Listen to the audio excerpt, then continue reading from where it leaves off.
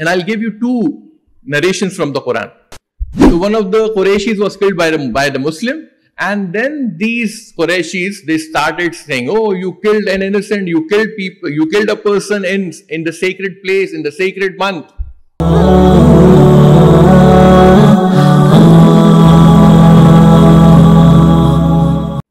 And I'll give you two narrations from the Quran.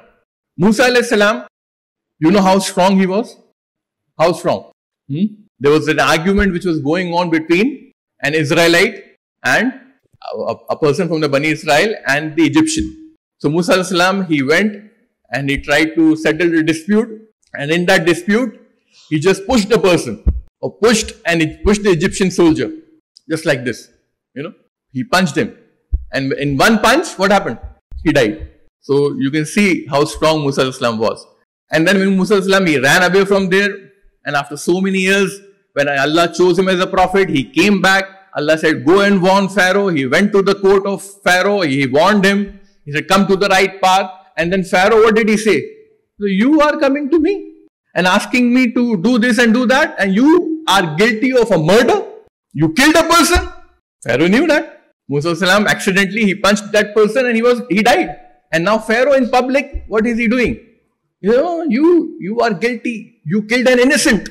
So Musa alayhi salam, what did he say? He said, yes, I did. I did kill an innocent person accidentally. He acknowledged. He accepted. But what about you? How can you teach me when you have been oppressing Bani Israel for decades? You have been persecuting people, and now you are asking me and you are reminding me of one murder? When you have been murdering people and persecuting people and oppressing people for so long, how can you remind me of that? The second narration is when our Nabi Kareem sallallahu alaihi wasallam, he proclaimed prophethood, and then he was again, the Quraysh persecuted the Muslims initially in Makkah. The Muslims had to migrate from Makkah to Medina. You see what happened with Bilal radiallahu an, with the family of Ammar radiallahu an, Yasir, his father, Sumayya, his mother, radiallahu anhum ajmain. So, the kind of persecution the Quraysh were doing. And then what happened? In one of the incidents, which is mentioned in the Quran, Allah subhanahu wa ta'ala, he relates it, that one of the Qurayshis was killed in the area of Haram. And during the sacred month, the 4 months in which it is forbidden to go for war, to kill people, and you can't kill a person in Haram, the area which is of Makkah and Medina, that is called as Haram. So one of the Qureshis was killed by the Muslim, and then these Qureshis, they started saying, oh, you killed an innocent, you killed people, you killed a person in the sacred place, in the sacred month.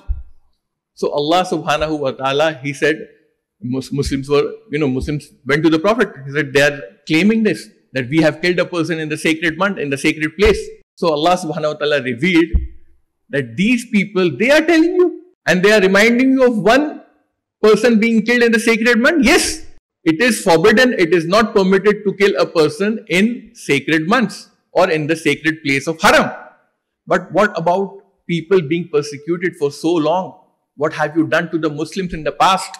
He said, what the kind of fitna you have spread since so many years. Then Allah subhanahu wa ta'ala revealed, al-fitnatu ashaddu min al-qatl. That fitna is greater than even killing people. The fasad that you are spreading.